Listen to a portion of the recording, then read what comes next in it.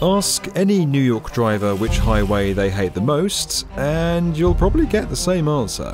The BQE is one of the busiest roadways in all the 5 boroughs. It's also in some of the worst shape. Leaky, rusty, and literally falling apart. More than 130,000 vehicles navigate the Brooklyn-Queens Expressway's narrow lanes and countless potholes every day. Despite its terrible reputation, the BQE is actually Brooklyn's only interstate highway, and after years of harsh weather and increasing traffic, sections of it are crumbling. The worst consequence, and I don't even want to think about it, is that we have some kind of collapse or some kind of true disaster. While most of us have probably never heard of it, this road is a big deal for New York. If it shuts down, the next best option is for hundreds of thousands of vehicles to drive through narrow residential streets to get to where they need to be. Not exactly great in one of the world's biggest cities. Over the years, temporary band-aids and ideas to fix it have come and gone. There was even a move to tear it all down. Plans for emergency repairs and a long-term strategy to fix the roadway are now being drawn up. But as we know, things are never straightforward in NYC. The city that famously never sleeps also rarely makes construction cheap or easy. This is how New York is racing to fix one of its most important arteries. When you think New York, you'll probably think of its skyscrapers, and then quite possibly its public transit system. But its roadways are just as important. Americans love their cars, and these routes help transport millions of goods, services and people in and out of the 5 boroughs every day. Some of those roads are now nearly 100 years old, and seemingly in a constant state of repair. Much of the city's aging transportation system can be attributed to a guy called Robert Moses. He was a famed, if at times controversial, city planner. Throughout the early 1900s, Moses helped design many bridges, parks and roads across New York. One highway he proposed would connect Brooklyn and Queens to help alleviate traffic on the borough's local streets. At first, he suggested a route that would cut right through Brooklyn, but that was shot down.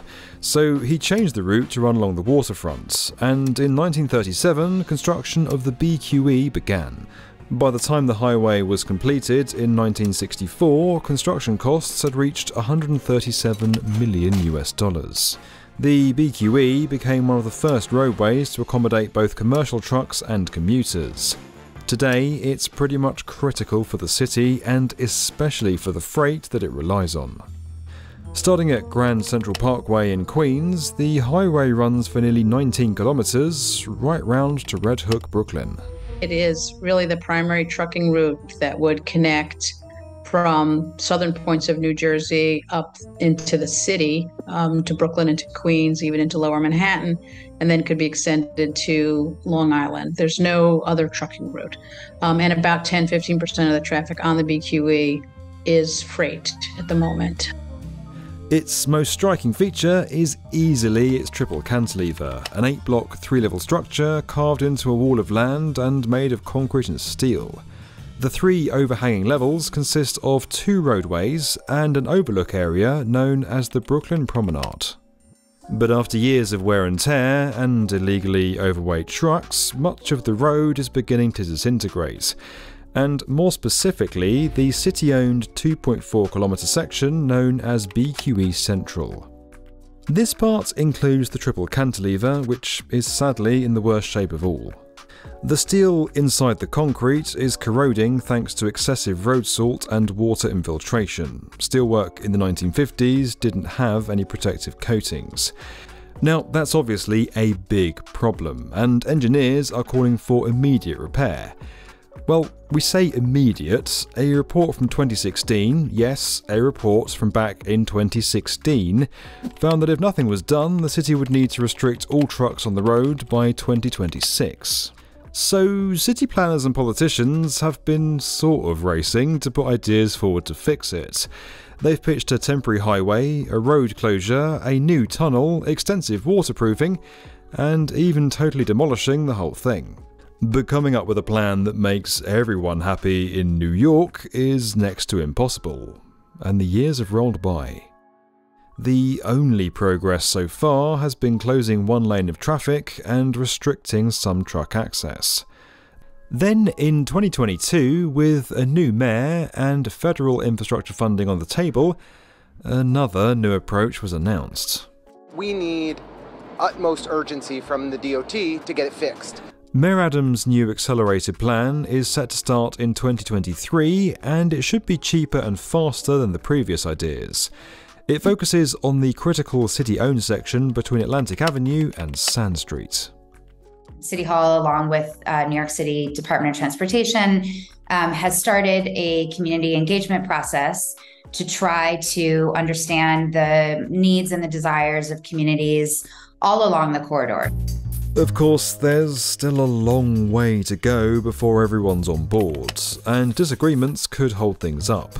Ongoing community meetings will continue for the next couple of years, along with the design process, until official construction work starts in 2026. Meanwhile, interim repairs will ensure the BQE's immediate safety. The cantilever needs the most emergency fixes, and on the Queensbound deck, the concrete and rebar are being replaced. Here, workers will remove the deteriorated concrete, then new steel plates are going to be added for reinforcement. That means overnight lane closures on parts of the highway across a few weekends in 2023. Traffic is due to be rerouted through local streets, and other modes of transportation are encouraged. I'm sure, without a doubt, there will be some traffic issues, there will be some snarls, there will be some inconvenience to the impacted neighborhoods. And I don't mean to minimize that, but at the same time, I think that most people would agree that it's really important to keep the roadway as safe as possible. And if these are repairs that will ensure that people are safe, they need to happen. And unfortunately, there will be some inconvenience involved. But I'm hopeful that they have had enough lead time to develop a plan that will mitigate, certainly won't be able to do away with all the impacts, but that will mitigate the impacts as best as possible. It's safe to say that repairing the BQE is no longer a future problem. It needs to happen now. Without this construction project, many of the people and freight movements that make New York City run will be badly affected. Some community members are hopeful about the future of the highway. One of the plans that I think people in our community have been excited about is the BQP, the Brooklyn-Queens Park plan. What's exciting about it, I think, for people is that it creates tunnels and covers over the cantilever. We have an incredible world-class park in Brooklyn Bridge Park there along the waterfront. It would connect the promenade and sort of parts of Brooklyn Heights and more directly with the park. It would be great to see some of the ramps that lead directly off the BQE onto the bridges taken away, not so much to put traffic into the neighborhoods, but partly because the traffic will evaporate to some extent, can be accommodated differently. And those ramps take up, again, acres and acres and acres of space that could be used in all kinds of different creative ways. The BQE is, of course, just one of many US highways in need of repair. But it powerfully personifies how critical these seemingly simple pieces of infrastructure are to our lives. Fixing this highway underlines the essential nature of construction, and creates an opportunity to think more imaginatively about how this industry can reshape our world for the better. This video is made possible by Bluebeam. You can learn more about that at the link below. There's also the chance to dive deeper on this and other topics on our channel over on the World's Best Construction Podcast, available now wherever you get your podcasts. And as always, if you enjoyed this video and you want to get more from the definitive video channel for construction, make sure you're subscribed to the B1M.